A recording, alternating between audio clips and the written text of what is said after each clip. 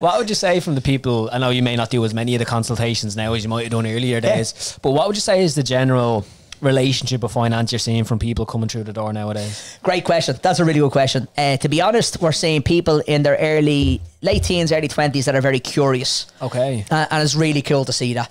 And fuck me, they're so well put together compared to when I, like, even when I was a person of finance, even when I was in my 20s.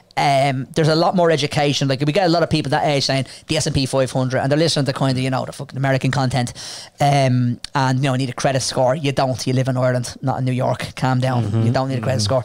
And the S&P is not all it cracked out to be. You're listening to Tony Robbins talking about the S&P 500. That's not how he made his money. Made his money talking to people like he is to you.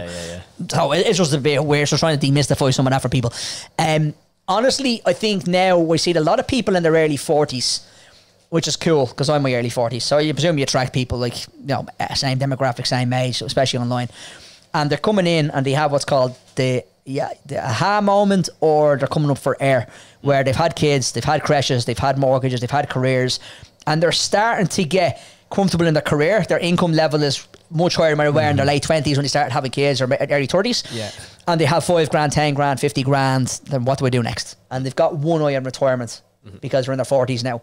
And that tends to be a good cohort of our financial plan. Now, we get everything from, like, a client in last week, message in the page, 88 years of age, you know, still looking to invest and trying to get better return than Irish banks, pissed off at bank deposit rates. And obviously there's loads of regulation that goes around trying to talk to somebody about money. But yeah, why would you not? Because they're 88 years of age. So, you know, they're probably more financial smart than the rest of us. So yeah, and they range from people that get kids like 14 in transition year, 15, 16, reaching out. I've got 5 grand. You know, I've done this online, or I'm selling this on the side. What would I do with 5 grand? That would help me when I'm 25. It's steady. That's all really cool stuff. So it literally ranges from, I think our oldest client's 94.